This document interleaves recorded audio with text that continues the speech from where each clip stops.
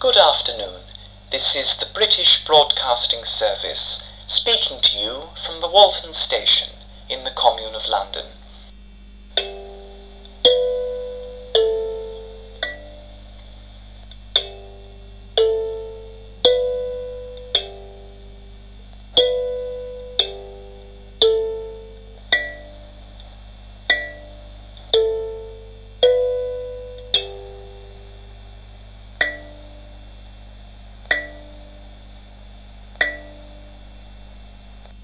Here are the afternoon headlines for Thursday, the 2nd of June, 1955.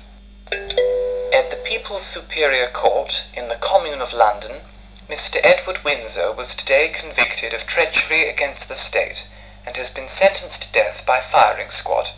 In County Antrim, in the recently reunited province of Ulster, the United Loyalist Front, at the direction of their terrorist leader Basil Brooke, have claimed responsibility for the assassination of 6 Gardaí by means of incendiary bomb. Elizabeth Windsor, the niece of the aforementioned traitor Edward Windsor, along with her husband Philip Mountbatten and the pair's 2 young children, today left the British Union State from Liverpool Docks for the Kingdom of Canada.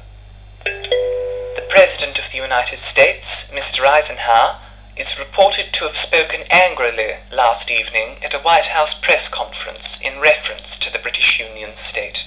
Although details remain to be confirmed, the President is alleged to have threatened to sever all diplomatic ties with this republic unless the monarchy is restored. Mr. Eisenhower is said to have called last September's referendum a scam, a farce, and altogether unbelievable. The news in examination. The trial of Mr. Edward Windsor began this morning at 2 minutes past 8 o'clock at the People's Superior Court. The former monarch of the former United Kingdom was charged with treachery against the state for his alleged involvement in the so-called Mosley Rising of April. Although he spoke out and interrupted the presiding judge more than 7 times during the morning's proceedings, complaining of the trial's illegitimacy, Mr. Windsor struggled to explain the ejaculation he had uttered upon his extradition from the French Republic, "So what if I did?" April's attempted coup saw the deaths of some 653 men and women as failed politician Oswald Mosley attempted to restore Mr. Windsor to his former position of power and to install himself as the other's Prime Minister. Shortly after 11 o'clock, the courtroom heard magnetic tape recordings of telephone conversations between the now deceased Mr. Mosley and Mr. Windsor, recorded secretly by a member of the latter's staff. This brought the trial to a speedy conclusion, with the People's jury returning a unanimous guilty verdict before 11:45.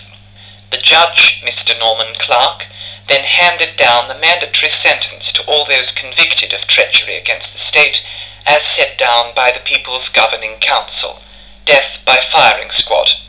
The British Broadcasting Service is glad to report that this event will be carried precisely 1 month from today by both BBS radio and television. Responsibility for the assassination last night of 6 Gardaí, members of the police service of the Irish Republic, was claimed this morning by the United Loyalist Front.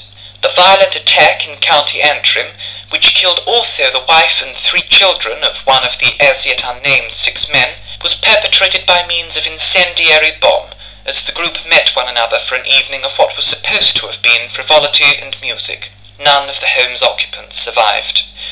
The ULF, the terrorist organisation headed by Mr. Basil Brooke, the former Prime Minister of the illegitimate colonial state, issued a statement in the early hours of this morning. It reads in part, "As long as there is a loyalist Protestant majority in Northern Ireland, Northern Ireland lives on. The Northern Irish people will not, therefore, submit to Republican policing, Republican law, and Republican government, and as such, all forces of the Republican state active in our country will be forcibly repelled." Mr. Brooke has continually rejected the fact that the Northern Irish state was dismantled this past February, with the 6 occupied counties being returned to the rightful governance of Taoiseach Costello. Last evening's incendiary attack, the fire from which is reported to have spread to neighbouring houses and is still not yet out, comes upon the heels of last month's shooting of the Irish Minister for External Affairs, Liam Cosgrave, as he visited the 6 reunited counties. Mr. Cosgrave was buried last Wednesday. Elizabeth Windsor, her husband Philip Mountbatten, and the pair's 2 young children, Charles and Anne, have today departed from Liverpool Docks for the Kingdom of Canada. Mrs. Windsor, the former Queen of the former United Kingdom, attempted to speak to the assembled crowds just before she boarded the Canadian steamer, but found herself drowned out by boos and jeers which, sources present indicate, emanated primarily from dock workers. When stones and fragments of glass were thrown, one fist-sized projectile striking Mr. Mountbatten in the shoulder, the ragtag collective made a hasty exit, ascending the gangway on the double. The steamer departed on time and ought to arrive at the port of Halifax in Nova Scotia by Tuesday.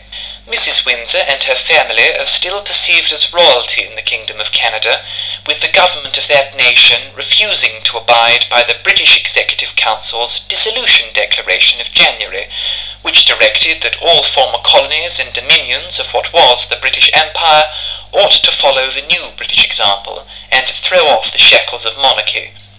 In place of freeing themselves, the capitalist government of the Canadian Kingdom has made every preparation to welcome the Windsors, from preparing their official dwelling at Rideau Hall to paving the way for the dismissal of the Governor-General.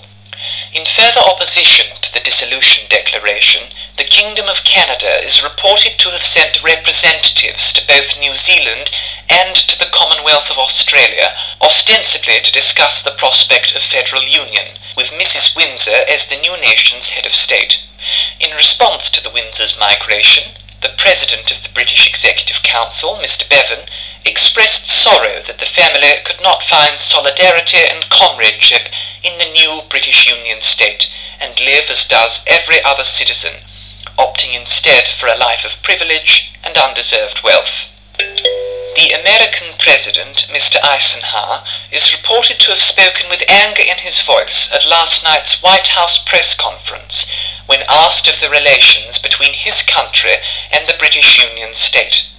Although details are as yet few and far between, Mr. Eisenhower is said to have slammed his hand against the lectern and to have said as follows: "I'll have no dealings with any communist, even if they're British. As I see the matter, they've forced out their legitimate head of state, and unless she's back within the month, I don't see why we should have any diplomatic dealings with them."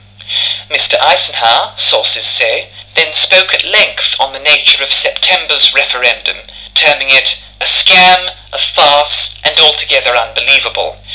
President of the Executive Council Bevan has not replied to our request for comment, but sources close to the People's Governing Council have suggested that our ambassador to the United States may soon be recalled. And the weather?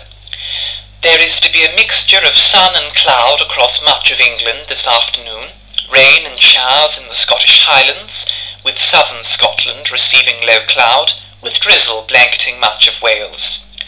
The temperatures in the English nation should not exceed 70 degrees, 65 in the Scottish nation and 60 in the Welsh nation. This is the British Broadcasting Service. May we be blessed with liberty and comradeship.